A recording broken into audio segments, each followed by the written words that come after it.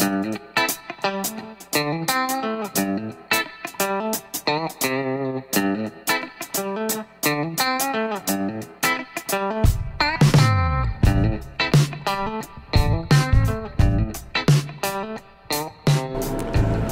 guys, this is Wade from Wade's Orchids, and we're going to take a look at some Catasetums and related genre.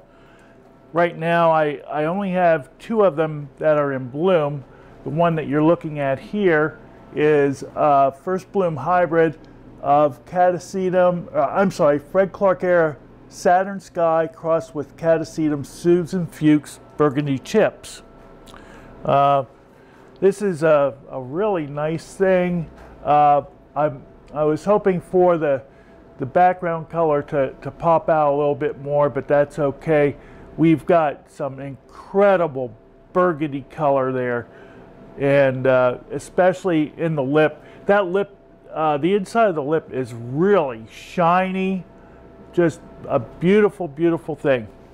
And we're going to also take a look at this one right here, which is, here, let me come up here, see if I can find something that's just about right here. And I'll zoom in a little bit more for you. There we go. That's Fred Clark era After Dark variety SVO, which has got an FCC from the AOS. That's a first class certificate for those that you don't know, which is the highest award that can be given to a flower quality, and it's an incredible thing. Right now this is beginning of December, and none of these plants are getting any water. I'm going to back up now and show you the plants, and you can see that there are quite a few leaves. Also, I want to emphasize that I'm getting 53 flowers on this.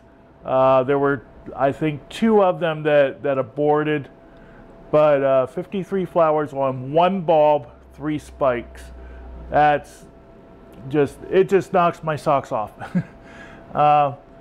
And people have asked me a little bit on how I grow these, and as you can see, it's in a plastic pot, and what I do is I use sphagnum moss and fill it in halfway with sphagnum moss, and then I put a good amount of time-release fertilizer. And the kind that I use is kind with micronutrients in it, and it is it's Osmocote. And if you look for the Osmocote that's in a pink jar or jar with a pink top on, you'll get the right one. And I put a good amount in, and then fill in the rest away and put in some more on top. These things are incredibly heavy feeders. To get the amount of flowers that you see right here, we have got to just get a massive amount of nutrients inside that bulb there. And that bulb just grows in 1 season to that. And so you can see that it's just a massive amount of nutrients that it has to absorb in order to do this. Also, during active growth, I keep it very, very moist, sometimes to the point of being wet.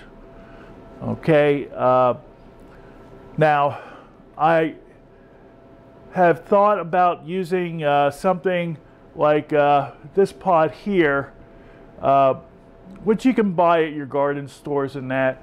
Right now, as I think you can see that it's in a it's in a 4-inch plastic pot that's sitting in a 6-inch clay pot, and that's sitting in that plastic pot. But what I want to emphasize is this pot has a water reserve in the base of it that will keep a little bit of extra water in it for it to absorb. And I'm really thinking about starting to use something like that with these to make sure that they can keep a good amount of water intake going.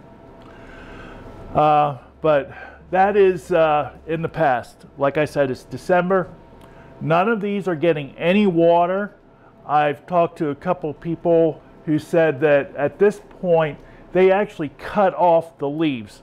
I haven't done that yet, and I want to back up here and I'm going to show you a couple other plants that have gotten pretty dormant.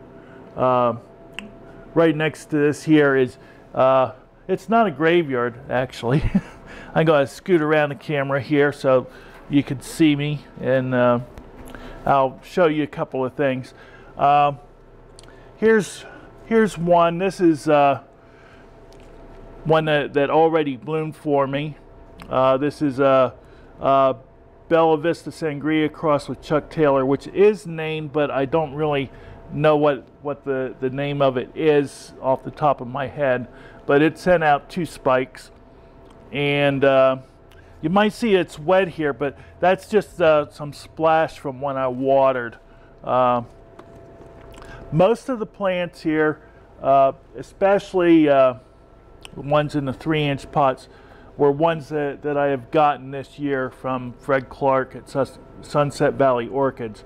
And this is the way that you want to see them around this time of year. The leaves have fallen off. There's no water being applied. Let me pull this out here if I can. There we go. This is dry in here. The roots are dead. Okay, the roots only last 1 season.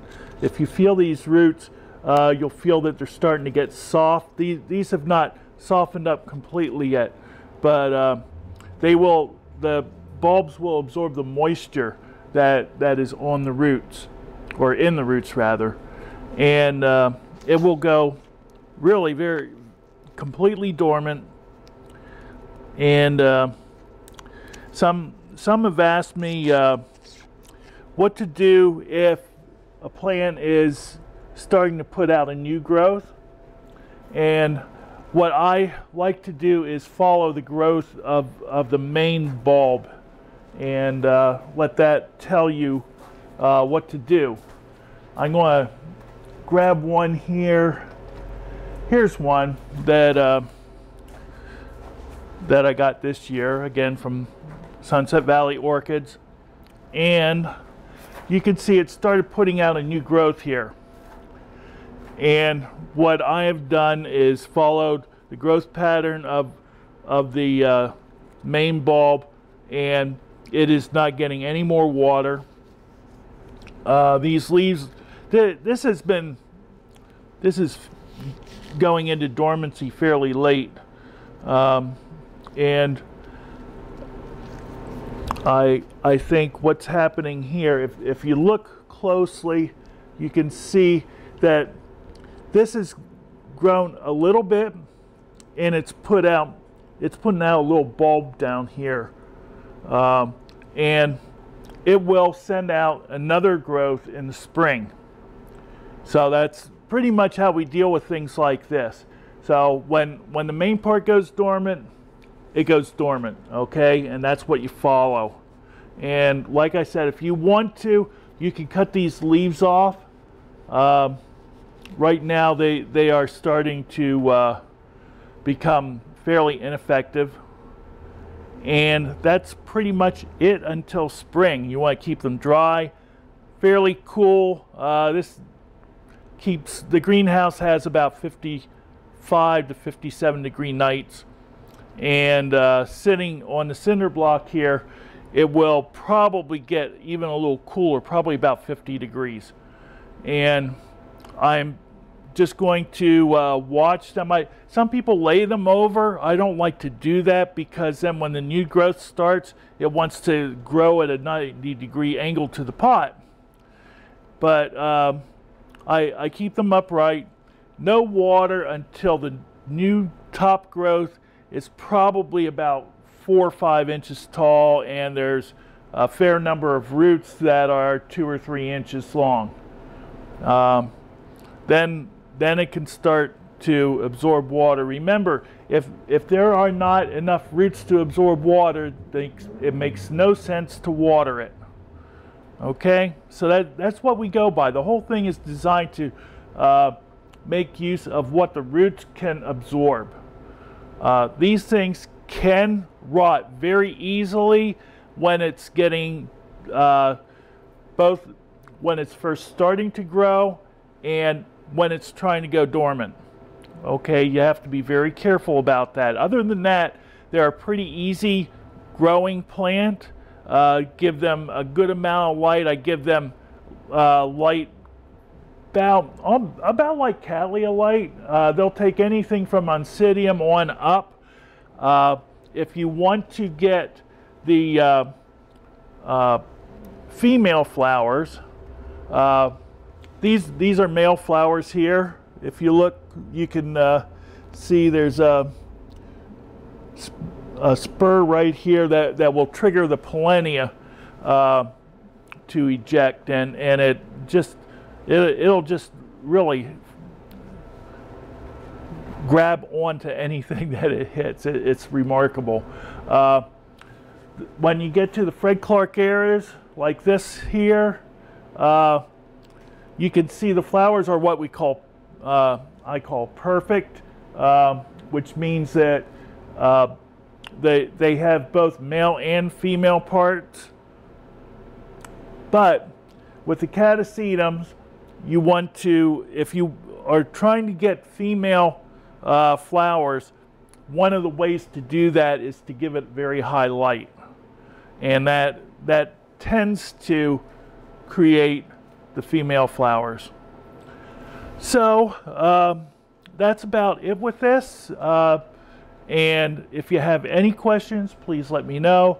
They're a wonderful thing. They make a good thing to grow for people without greenhouses, because the only time that they are really going strong is during the warmer weather. And when it starts getting cool, you can just bring them inside and enjoy the flowers, and then let them go dormant, cut the leaves off. One thing that you have to watch out for is spider mites. An insecticidal soap is really good to use for people that grow in the home, and it's a safe thing to use. You have to hit the spider mites on a repeated basis. So that means at least 3 treatments, I would say about 4 or 5 days apart. And you have to make sure that you get the undersides of the leaves as well as in between, and then allow that to dry. In the summertime, that's not a problem.